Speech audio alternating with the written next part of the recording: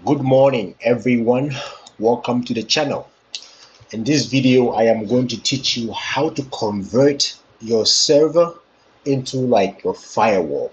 Okay, so in Hyper-V, let's say we have like a network setup like with clients. Let's say client 1, client 2, then we have server 1, server 2, server 3. Now you want them to use another server as like their firewall. Okay, so in that case, first of all, you have to create like some virtual switches. Okay, so you go to the virtual switch manager. From there, you're going to create what? New virtual switches. So you can create up to what? The number of clients. For example, I am doing this by site, right? So I have my first site, which I call Tiburon. I have a second site, which you can call anything, okay? And I have a third site. So this is the segmentation of the network. This is how you want to segment the network. And then I have another switch called what? The one. So the one means that this is the part that connects to what? The public internet. All these other ones are like what? My private network. Okay? Now, what you have to do is on the server that you want to convert as the firewall, you open it. Okay, so let's say in this case I have it open. So you see server RTR. So what I'm trying to do now is identify these ports. What are these Ethernet called? So that I can label it the way it is, so they can map correctly to the what? The switch. So you can go to the switch. For example, I can go to the virtual switch manager or apply the PC. So I'm going to go to the Hyper-V, right click on this server so that I can check the what? The properties. Okay, so I see this port is called what? WAN, site 1, site 2, site 3. Okay, so what I'm going to do is I'm going to disable this and see which port turn off. So they say let not connected, right? Apply. Then go to the PC and see which port is not what? Locked. You see, this one unblocked. So I'm going to rename this one to 1. Okay, now go back and connect it to the one. Okay, and apply.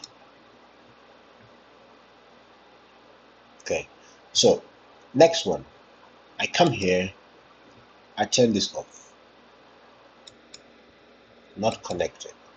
So go into the server. So using apply, need to apply the settings. So apply and come in here. So that's this one. So this is the one that is disconnected. So I rename this to the site.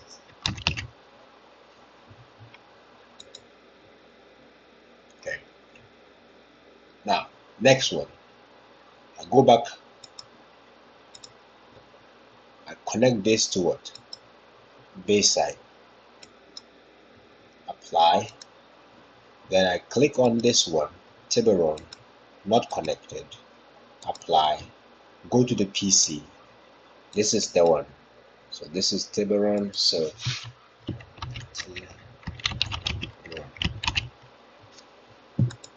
okay.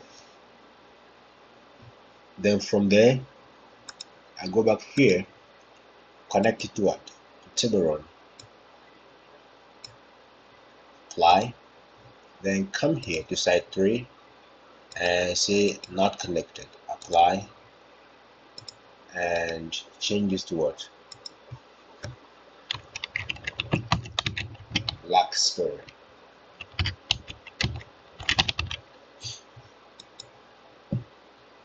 Then go back, connect it to what? Larkspur and connect and okay. Now, once you've done this, now you've mapped them accordingly. You map the what? The server. So that means that on the server that you're going to use as what? as your firewall, you need to what? Have at least two. The two means that the one is going to be for the one port, and the second one is going to be what? For the LAN. Okay, that is what I'm talking about. So in our case, now we know what our different private LANs are and what the one is on the server that we want to use as what? Our firewall. So now we go to the configuration itself. So it's a role that you need to install. So on the server, go to what? Manage. On the server that you want to use as your firewall, go to manage. Okay? On the server manager. So that means you have to have what? Server manager open. Server manager open. Then what? Go to manage and click on add roles. Then from here, let me make this bigger. So from here, you go to what? Next, next. Make sure the server that you want to use is what? Selected. Next. And so this is the role you're going to choose. The role is called remote access. It's called remote what? Access. Next. Next. So from here, you click on what? Make sure routing is checked. Okay. Click on add feature, and then you see that it will automatically select what? The direct access as and VPN as well. So click on next, next, next, and then just install.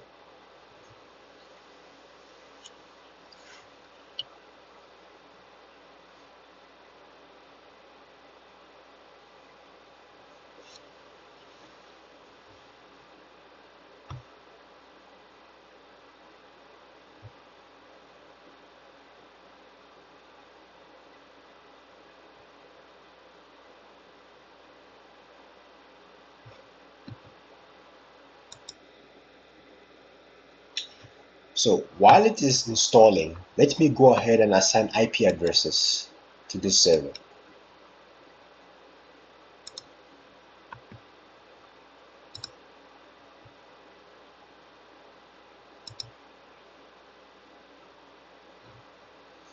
So on my WAN interface, I'm going to assign some static IP addresses.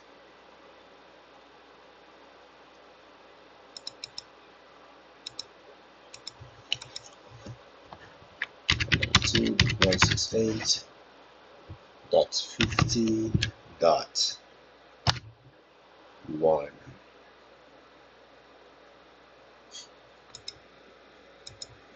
And then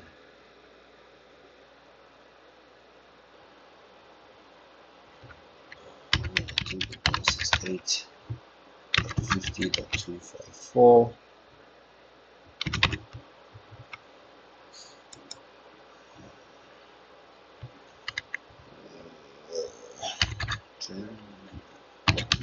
Four,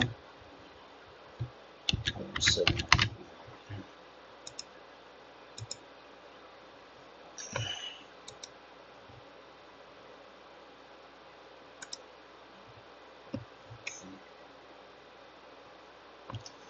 I'm also going to rename the PC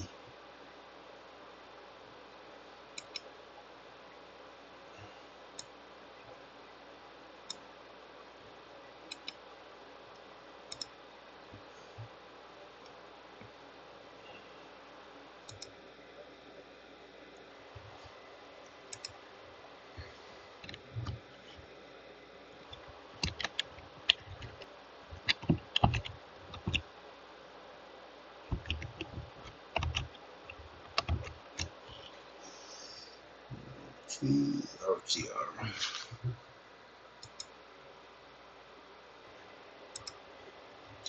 So this is still installing, so I'm going to go ahead and add IP addresses to the other sites. Okay, so in this private network, I'm going to put a new IP address on it, and I'll call it, so it's going to be, actually, no, that's the wrong address. 1 second.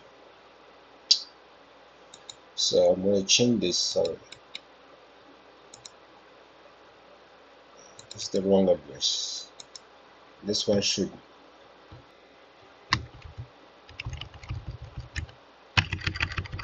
So that is the wrong address.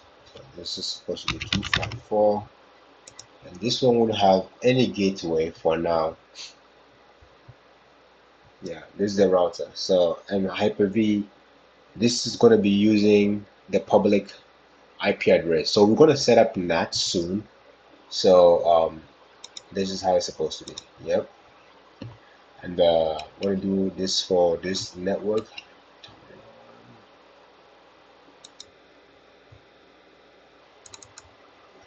Same thing.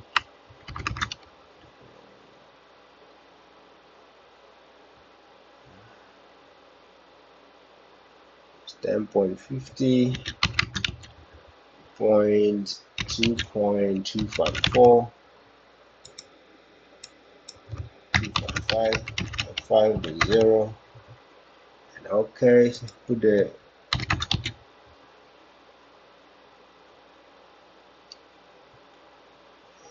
server address 4.7.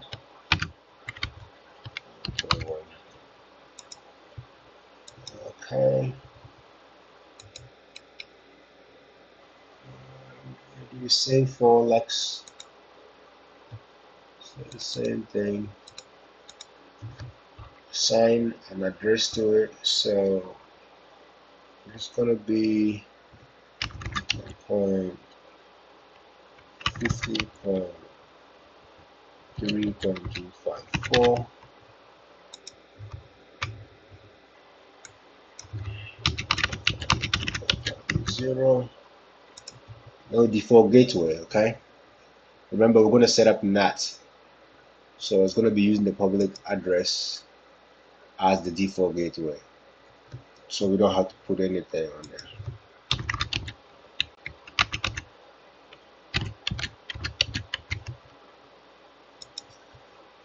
Okay. So we've configured all the what? All the network adapters on the router, on the server that we want to use as what? The router, okay? So these are the private LANs, and this is the one, okay? So now let's go back and check our role that we are adding. Remember, we just added a new role, and the role is called what? Remote access. That's the role you need, remote access. So close this, and I'm going to restart the PC first, so that once it restarts, everything will be ready for us to go ahead. So restart. Let me make this bigger. All right, almost there. All right.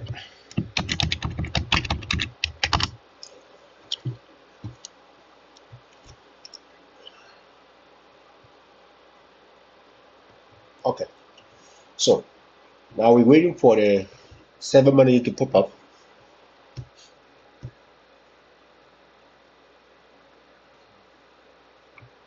So once the server manager comes up, now we have to go and configure the remote access. So as you see, remote access routing and remote access. This is what we want to go into. So click on that.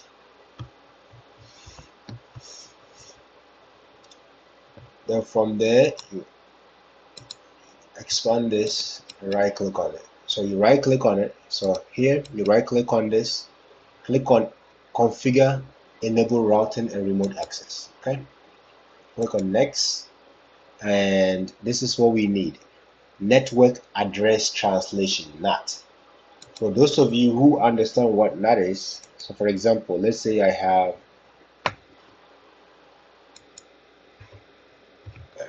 say I want to explain what NAT is. Okay, so for example, let's say you have a router Okay, this is internal, and this is what? External.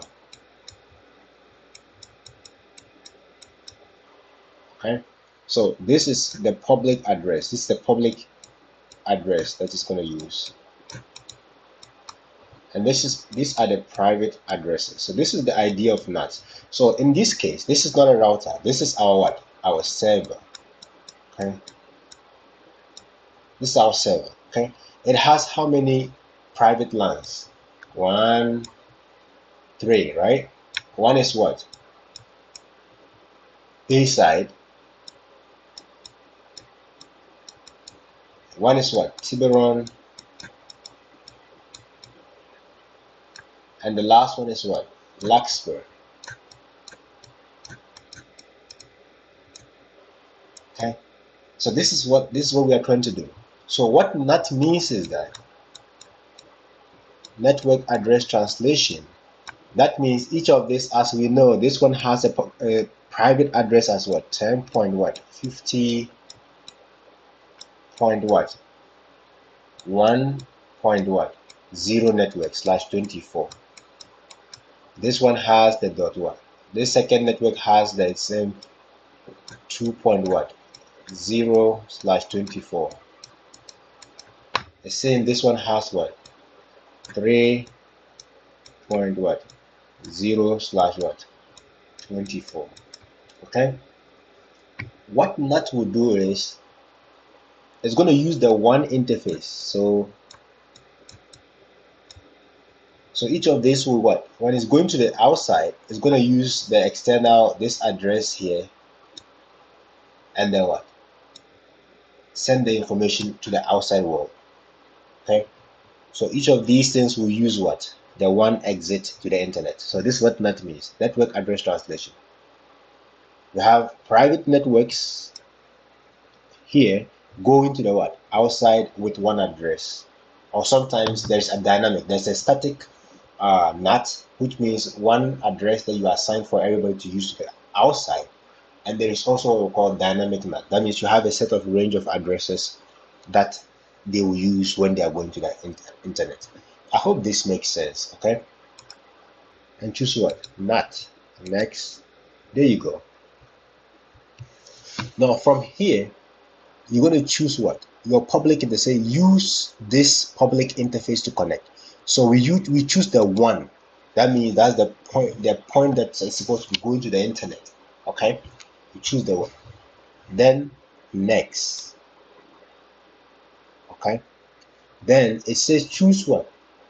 The other interfaces that are going to be your private. So I'm going to choose Bayside for now. Okay, Bayside for now, but I'm going to add the other interfaces later. Okay, then finish.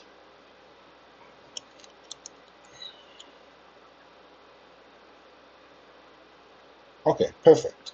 As you can see now, it turned from red to what? Green. That means the configuration is good.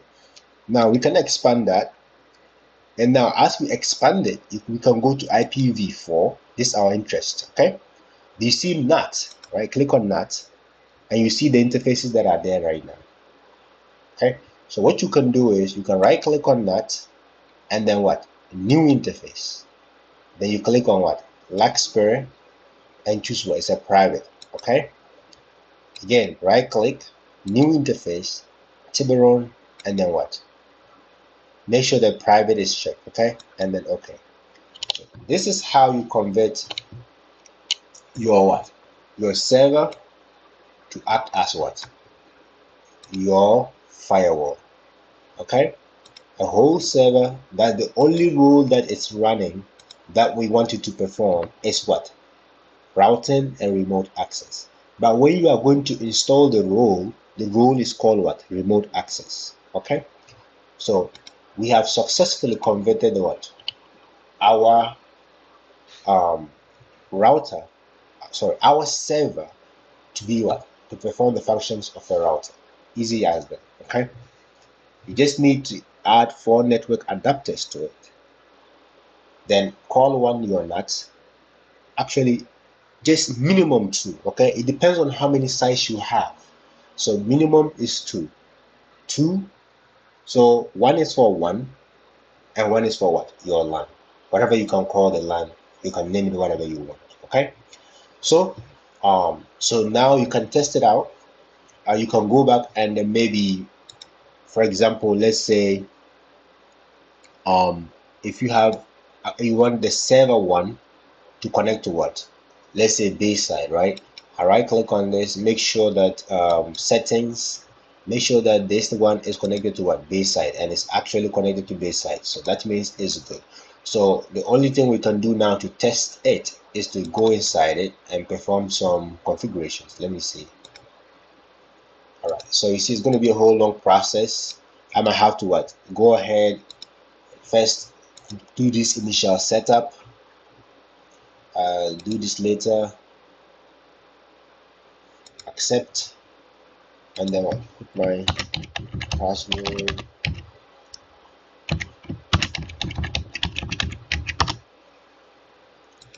So let's see, it's actually fast. So you guys will be lucky to see how it works. So first I will have to assign an IP address to it. Okay, I have to assign an IP address to it. So go here,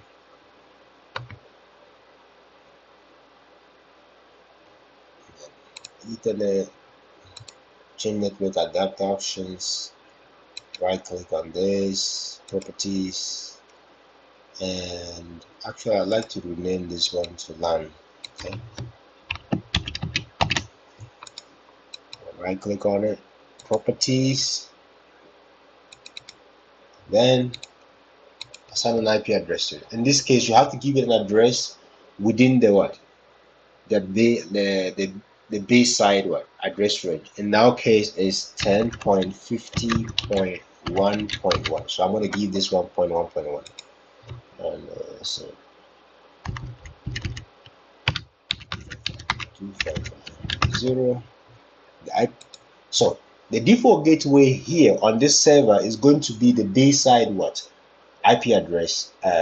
Yes, the Bayside IP address on the router, on the server that is acting as your router.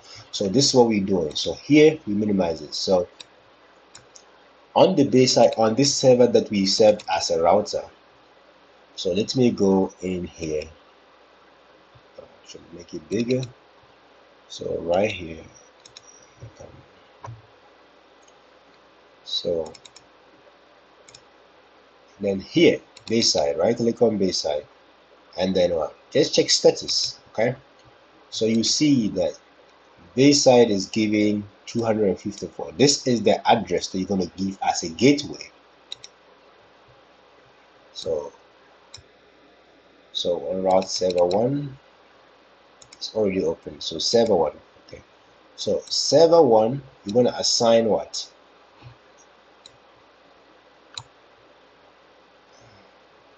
So you're going to give Baysides this address.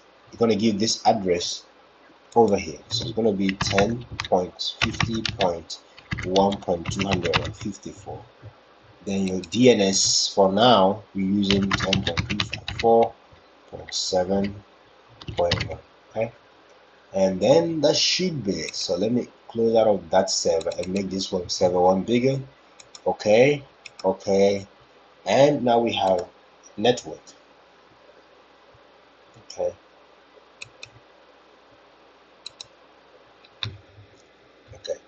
so now our configuration is complete. So this is Hyper-V. Okay, so as you can see, we have this, and then everything is managed here, but then you're using this one as your firewall for this particular service. And this is it for now, and I'll see you in the next video.